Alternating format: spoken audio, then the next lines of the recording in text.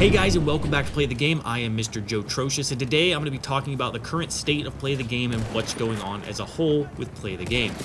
Now, as most of you might know, I've currently been making a lot of content on Play the Game, and I've been the only one really doing it, but that's irrelevant because the reasoning for that is not very important. Actually, it's more or less that Wang Time isn't currently super passionate about zombies, but he will dive in on certain videos from time to time to have a bit of fun, because that's what we're doing right now. We're just having a bit of fun. We're creating content that we enjoy, we like, and we want you guys to see, and I think that you guys might enjoy. That's the kind of content that I'm currently putting out.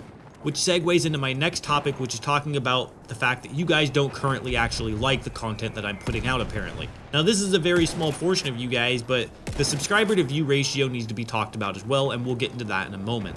Now, the content that I'm putting out, I feel like a lot of you don't like because you're very used to guides, Easter egg guides, Ben's music, things of that nature, guides, really well put together videos. You're not used to these one-off challenge videos, mod tools, overviews, things like that. But hopefully you guys can grow to love it because there's not really much left to make as far as that stuff goes. We've done it already, and if we haven't done it, millions of other YouTubers have. So for those of you complaining that we're not making the content that we used to, we're not making guide videos, we're not making Easter egg guide videos, we're not making gun guides, it's a bit silly to be saying that. If it's already been done, what's the point? And if there's not anything else to make on it, why would we sit there and force the topic? It's redundant and pointless to sit there and force a topic that you guys already know enough about. You know everything that you need to know that we can give you, that we can provide you without getting in trouble. Now let's talk about the views to subscriber ratio. That is something that's not fully in anybody's control. What's happening there is Play the Game wasn't consistently uploading for quite a long time. We weren't consistently uploading every single day.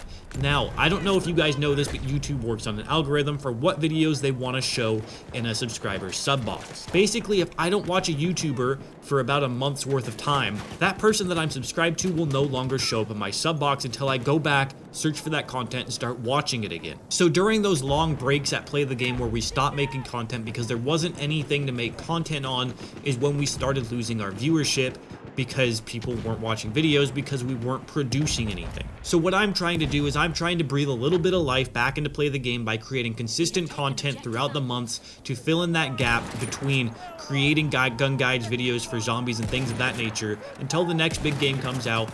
And I'm just trying to fill that gap so that we don't lose the viewership that we currently do have.